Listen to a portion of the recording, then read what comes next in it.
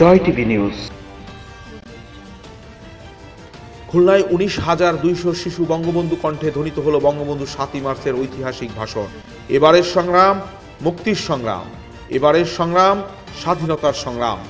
ইতিহাস যেন ক্ষণিকের জন্য ফিরে গেল 1971 সালের 7ই মার্চের সেই মহেন্দ্রক্ষণে।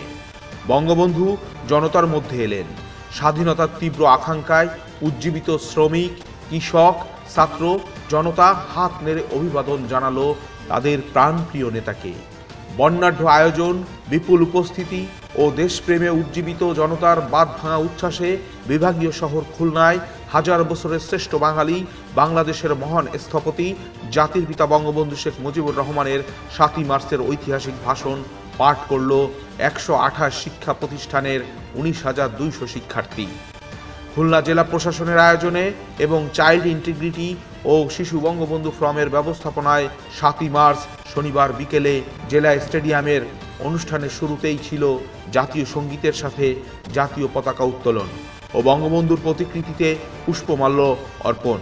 এর পরপরই দিনের প্রধান আকর্ষণ বঙ্গবন্ধুর 7ই মার্চের ভাষণ পাঠের পরে খুলনার বিভাগীয় কমিশনার ডক্টর মোহাম্মদ আনোয়ার হোসেন হাওলাদার স্বাধীনতা, মুক্তিযুদ্ধ ও বঙ্গবন্ধুর আদর্শে উদ্বুদ্ধ হয়ে সোনার বাংলা গড়ার শপথ পাঠ করান আগত শিক্ষার্থীদের।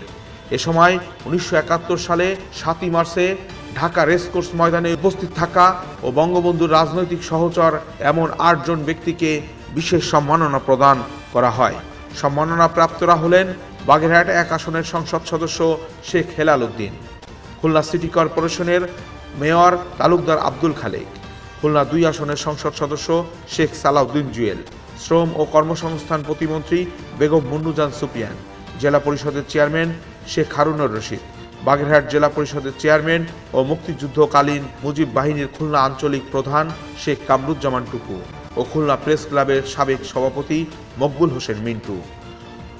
খুলনার জেলা প্রশাসক মোহাম্মদ হেলাল হোসেনের সভাপতিত্বে অনুষ্ঠানে প্রধান অতিথি ছিলেন বাগেরহাট 1 আসনের সংসদ সদস্য শেখ হেলাল উদ্দিন।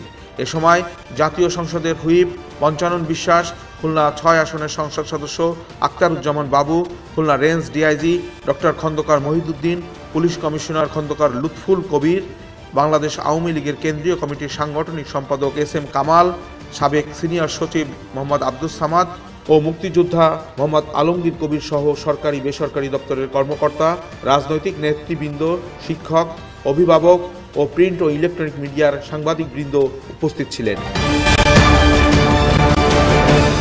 জয় টিভি নিউজ।